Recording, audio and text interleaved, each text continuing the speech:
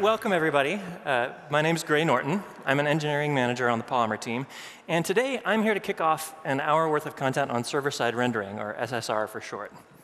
I'll get the ball rolling with a brief introduction, and then Sam Lee and Trey Shugart will follow me with a couple of different approaches to server-side rendering web components. Sound good? All right, let's dive in.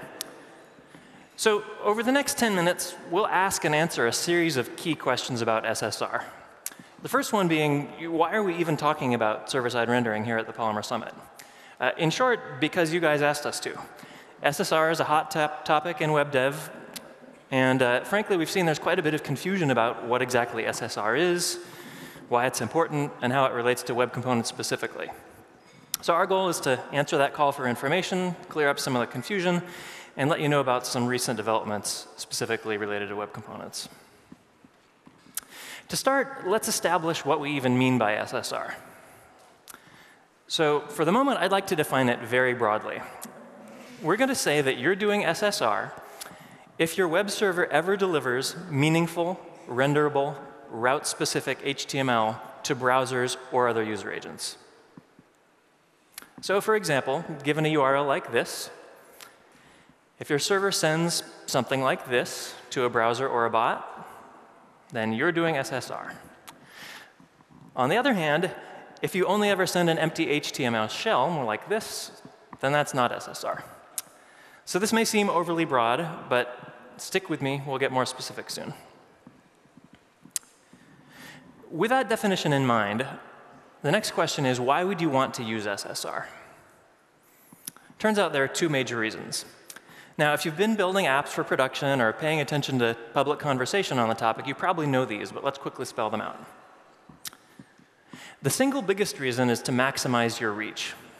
To have any kind of impact, your app, of course, needs to have users. And the best way to reach users today are search and link sharing, both of which rely on non-browser user agents called bots.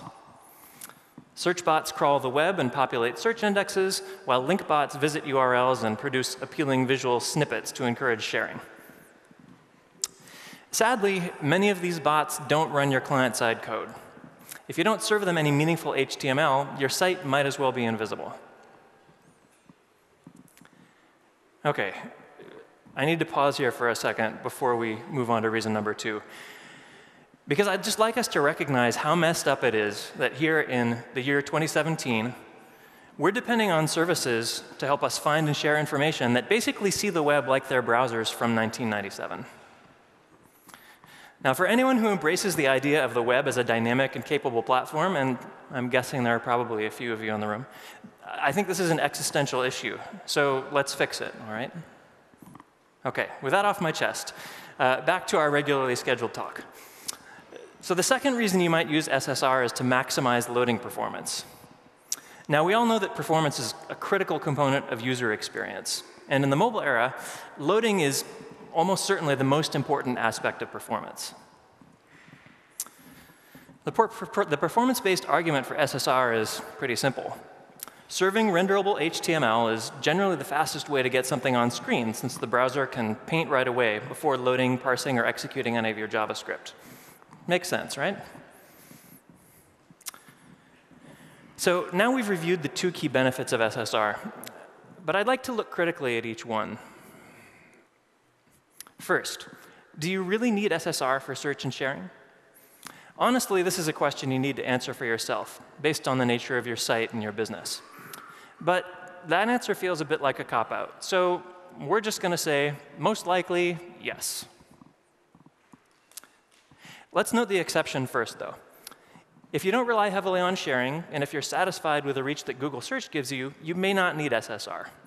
That's because Googlebot uses a rendering service based on Chrome, and therefore sees your site very much like your users do.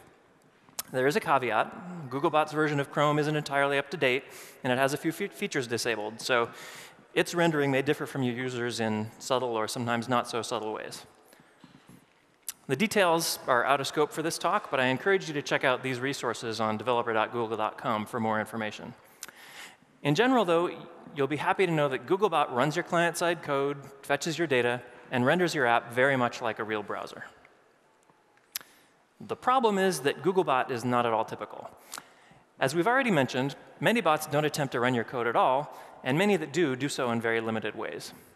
So if you care about non-Google search engines, or you depend on link sharing for much of your traffic, you'll probably want to use some form of SSR. We'll see how you might do that in a minute, but first let's ask the same question about performance that we just did about search and sharing.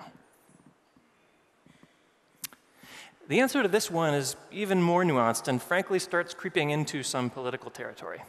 But what the heck, I'll just say it. No. You don't need SSR to achieve excellent loading performance. Using patterns like purple, you can deliver a great loading experience without SSR. We've shown this with our own example apps, and developers of real-world Polymer apps have done the same. And the Polymer version of the Hacker News PWA is among the fastest to load, despite not using any SSR. But while it's nice to know that you can build a fast-loading app without SSR, what's more important is actually the converse.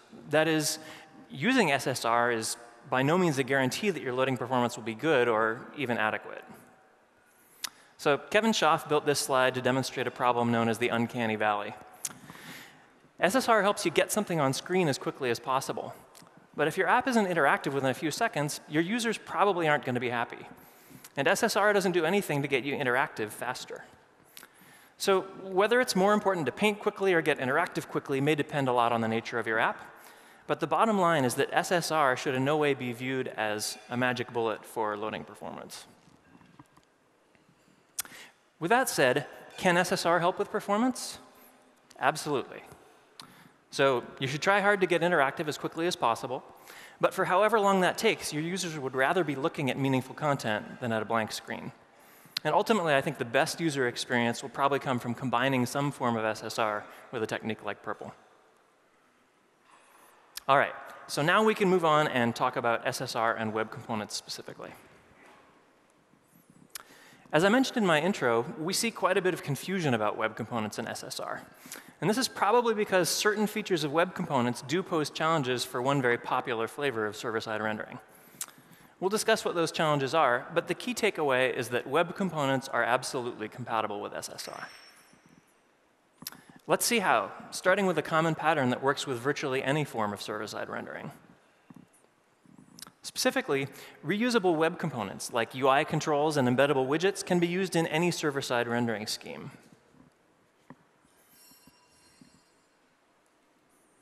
The same goes for a class of elements we'll call presentation components.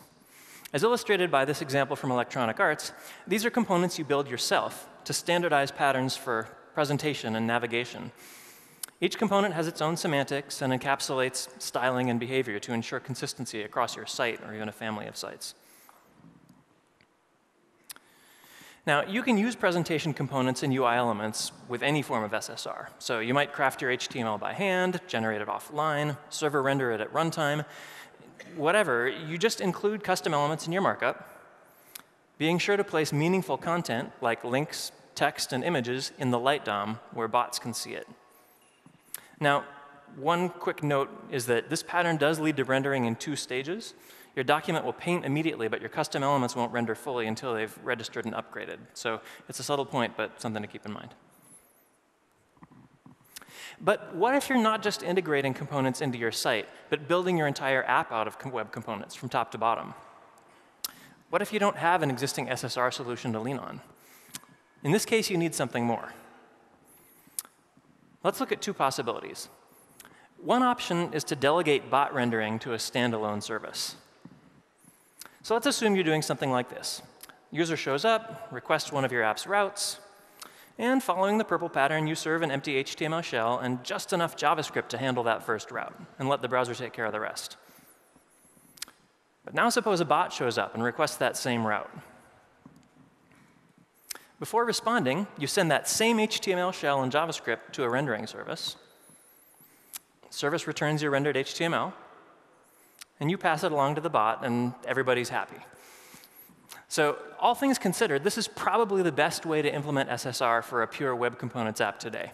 The integration's light, you don't write any server-specific code, and bots and users each get what they need. Now, the approach isn't new. It's been used for multiple generations of AJAX and single-page apps.